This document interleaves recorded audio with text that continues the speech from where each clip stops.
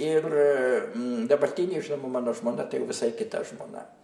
Nors jos pažįstamos. Marina Kedrova ir mano dabartinė žmona yra neblogai pažįstamos. Ir Marina buvo Maskvos inteligentijos rateliuose toks labai savas žmogus.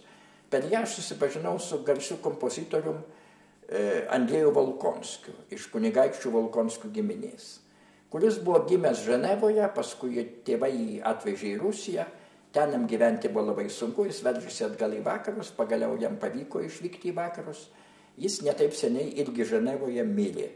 Dabar apie leidžiamą ir atsiminimų knygą, aš kaip tik parašiau apie atsiminimus.